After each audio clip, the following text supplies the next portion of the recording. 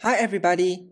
We meet again to continue discussing Chapter 2 of Biology Semester 1, but this time we will be focusing on Subtopic 2.2, Structures and Functions of Organelles. These are the learning objectives that you need to achieve at the end of the lesson. At the end of the lesson, students should be able to explain the structure and functions of the following organelles: Nucleus, Endoplasmic Reticulum, Golgi body, Lysosome, Mitochondria, Chloroplast, and Centrioles. Let's begin. This is the nucleus. It contains cells' genetic information as it stores the DNA. Therefore, it controls cells' activities. Let's have a look at this diagram here to learn about the structure of nucleus. Nucleus is surrounded by membrane, and the membrane is represented by A. It is known as the nuclear membrane. As you can see from the diagram, there is the presence of many perforations or pore on the surface of the nuclear membrane. This is represented by B. It is known as nuclear pore. Just like the matrix of the cell is known as the cytoplasm, the matrix of nucleus represented by E is known as the nucleoplasm.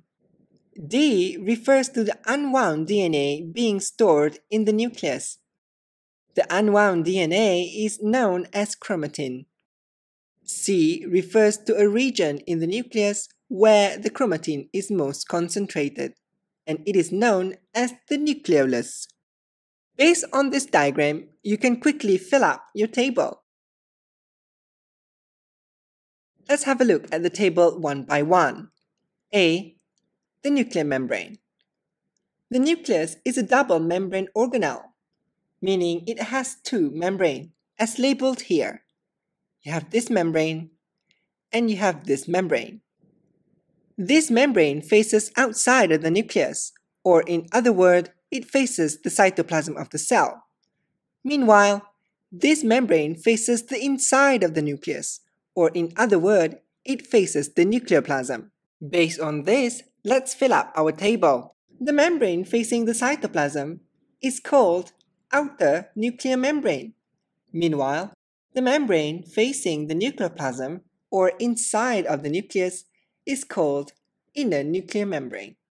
As you can see in this diagram here, especially in this region here, you can quickly see that the outer nuclear membrane is continuous or connected to the rough endoplasmic reticulum. B. The nuclear pore. This refers to the perforations or pore that is present on the surface of the nuclear membrane. These channels allow substances to move in or out of the nucleus. For example, the mRNA leaving the nucleus after transcription process to be translated by ribosomes located in the cytoplasm. C. The nucleolus. The nucleolus refers to the region inside the nucleus where the unwound DNA known as chromatin is most concentrated. D. The chromatin. The chromatin refers to the unwound DNA scattered in the nucleoplasm. E. The nucleoplasm. It is the matrix of nucleus. This is the endoplasmic reticulum. There are two different types of endoplasmic reticulum, differing in their appearance and in their functions. Type 1 is known as the rough endoplasmic reticulum. Meanwhile, type 2 is known as the smooth endoplasmic reticulum. There are ribosomes attached on the surface of the rough endoplasmic reticulum, giving it rough appearance. However, there is no ribosomes attached on the surface of the smooth endoplasmic reticulum, giving it smooth appearance. Ribosome synthesizes proteins. Once the proteins has been produced, the proteins will be inserted into the lumen of the rough endoplasmic reticulum, like this. As you can see, this is the rough endoplasmic reticulum. This is the lumen of the rough endoplasmic reticulum. The pink blobs are the ribosomes reading the brown strand, the mRNA. As the message in the mRNA being read by the ribosome, polypeptide is produced and inserted into the RER lumen. Therefore, we can say that the function of rough endoplasmic reticulum is the site of protein synthesis. As we have learned during the discussion of nucleus, we know that the rough endoplasmic reticulum is continuous with the outer layer of the nuclear membrane. If the rough endoplasmic reticulum acts as the site of protein synthesis, the smooth endoplasmic reticulum involved in the production of lipids and carbohydrates. It also involves in the process of detoxification of drugs and poisons. In some cells, it also responsible to store calcium. This is the ribosomes. It synthesizes proteins. It does so by reading the genetic information on the mRNA. The ribosome is made up of two subunits that will come together to form a complete ribosome: the large subunit and the small subunit. The 70S ribosome is the ribosome that can be found in the prokaryotic cells. Meanwhile, the 80S ribosome is the ribosome that can be found in eukaryotic cells. To make your learning about the next organelle, which is the Golgi body, to be more meaningful, it is important for you to know about the endomembrane system. The endomembrane system refers to a network of interconnected membranes within the cell. The membranes can be either physically connected, like the outer nuclear membrane to the rough endoplasmic reticulum, or through fusions of vesicles. To help you understand, let's take a look at this diagram. The proteins that are being produced in the rough endoplasmic reticulum will be packed inside a vesicle and then transported into the Golgi apparatus. As you can see, the membrane of the vesicle actually originates as the membrane of the rough endoplasmic reticulum. And when the vesicle fuses its membrane with the membrane of the Golgi body, we can say that the membrane of the Golgi apparatus and the membrane of the rough endoplasmic reticulum is connected through fusion of vesicles. As the protein moves across the Golgi apparatus, it will be modified. As it arrives at this end of the Golgi apparatus, it has finished being processed. It will then be packed inside a vesicle that will pinch off from the Golgi apparatus and transported to its destination. In this case, this protein will be secreted out. As you can see here, to release this protein out, the membrane of the vesicle needs to fuse with the plasma membrane. So therefore, we can say that the membrane of the Golgi apparatus and the plasma membrane is connected via fusion of vesicles. This animation should really help you understand how the network of membranes inside the cell are connected through fusion of vesicles.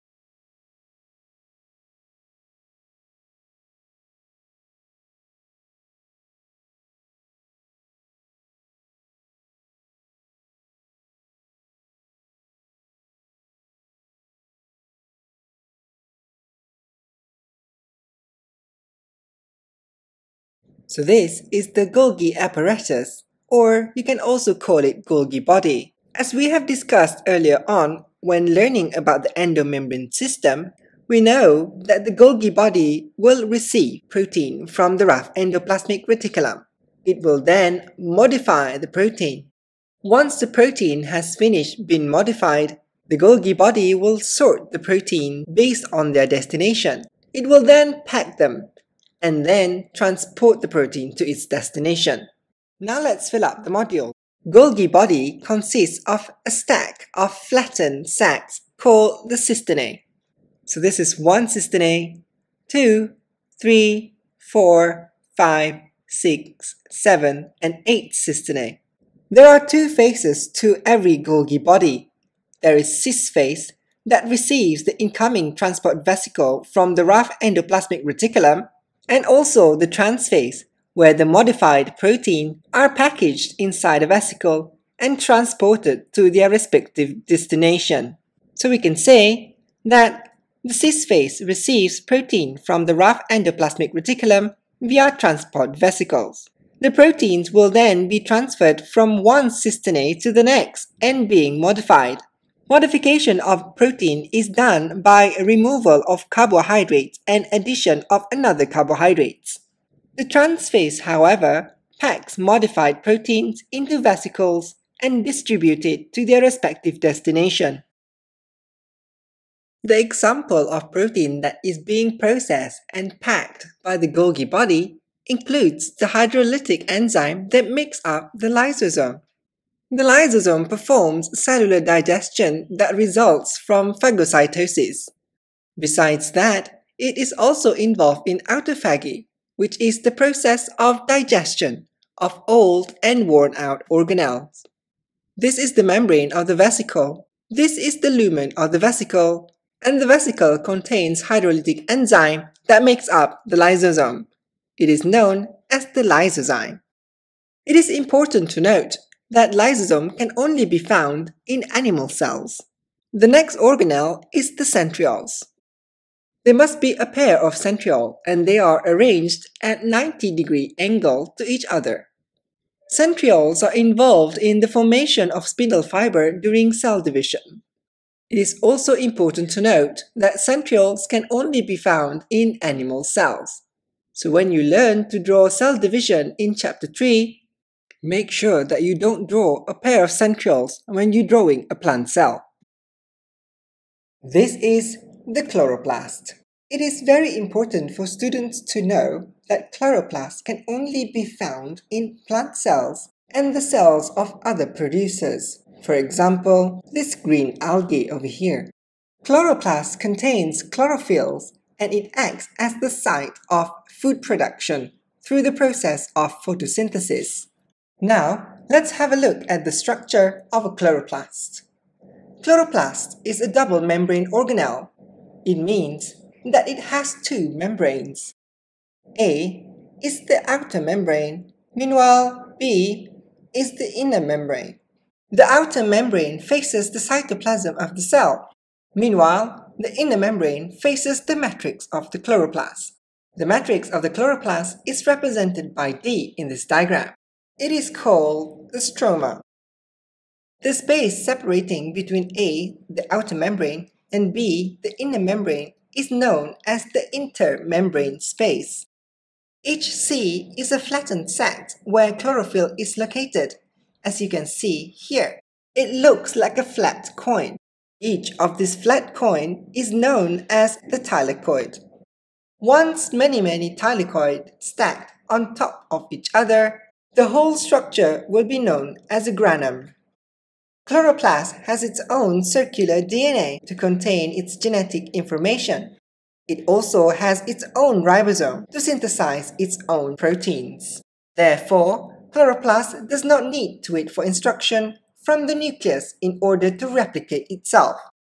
This state is known as being semi-autonomous.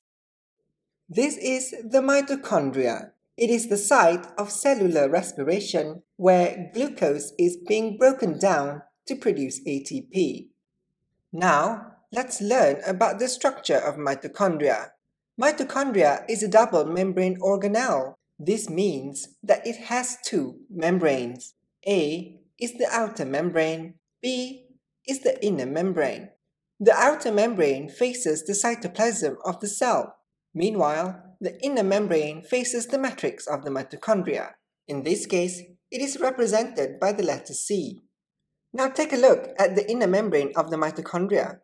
It folds inward, forming a structure called the cristae. The space separating A, the outer membrane, and B, the inner membrane, is called the intermembrane space. Just like the chloroplast, mitochondria has its own circular DNA. This is represented by the letter D. The DNA contains its genetic information.